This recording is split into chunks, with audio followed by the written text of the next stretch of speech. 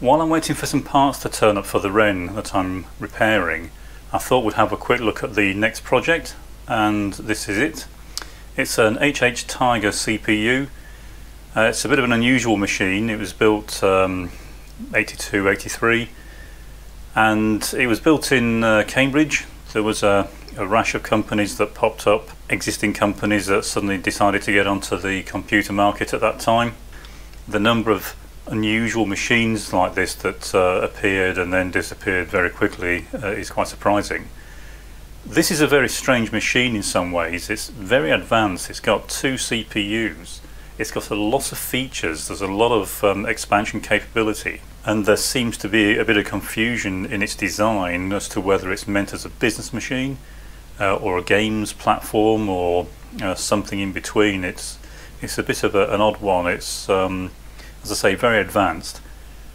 This doesn't work, so as ever we'll get the cover off, have a look at it, and see what may be involved in getting it repaired. So with the cover removed, we can see how it's laid out inside. We've got a nice big beefy power supply running across the top.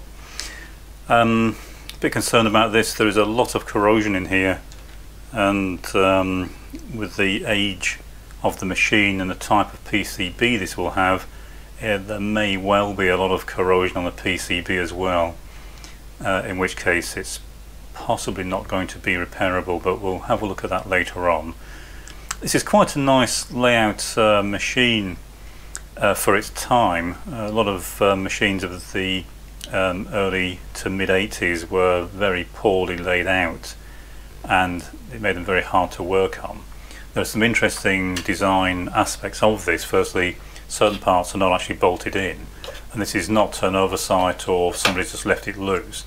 This is the way it was designed to be mounted. If you look on the inside of the case, you can see there are various mouldings that are there to support various parts within the machine.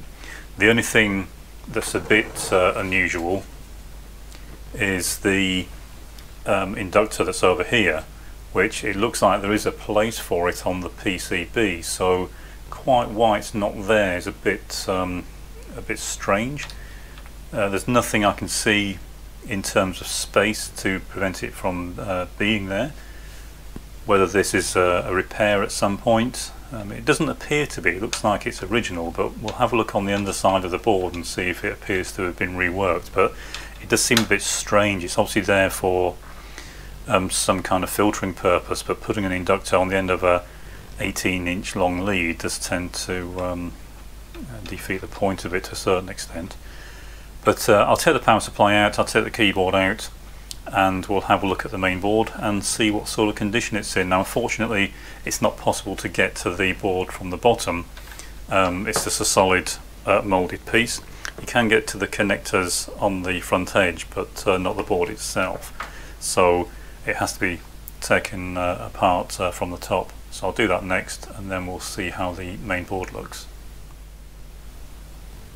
Okay, so we've got the main board exposed. I've got all the screws out.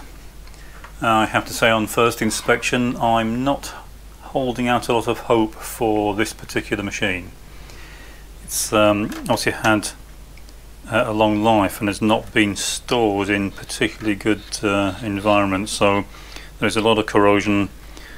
Some of the pins have just completely corroded away. There's a connector that's supposed to be here, but as you can see where it meets the board, the pin is almost completely gone. That seems also to be the case for a lot of the IC sockets that are extremely loose. I'm assuming they will just pull off if you were to put any pressure on them. A lot of the IC pins are extremely rusty. Okay, we'll take it out, have a look at the underside, see if that has fared any better. Give us some idea as to whether it's been worked on very much.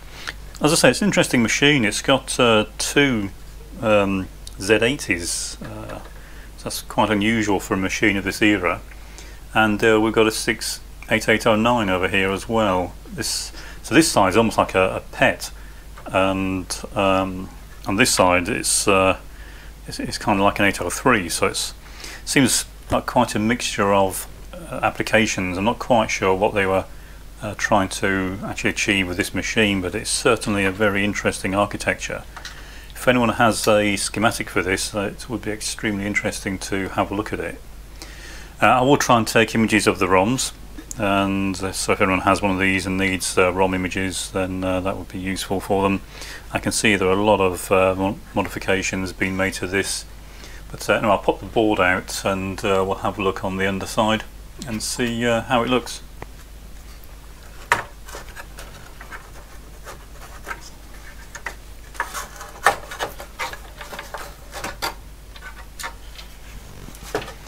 Well, that's perhaps even worse than I was actually expecting. Got some bits that have simply fallen off, and an awful lot of modifications have been made to it. So we've got lots of little jumper wires, a lot of corrosion down at the front end. There's been a lot of work done on this. I can see almost half, or at least half of the pins have been retouched at some point. I think I mentioned in the Wren, which is very similar age to this, very similar style of PCB, these PCBs are very troublesome, and especially once corrosion sets in, they are extremely prone to failure. I've got no idea what's going on here as to why there are so many wires bodged on the bottom. No idea where that's come from. Cut tracks as well, so it's been either modified or this was part of the build process. I don't know where this has come from. Suspecting it's from around here somewhere. Okay, so what I'll do is I'll contact the owner and see what he wants to do with this. But very unfortunate, but sometimes you do come across machines like this where it's more bodged than original, and it does make resurrecting them very difficult. But as I say, I'll contact the owner and see what he wants me to do with it.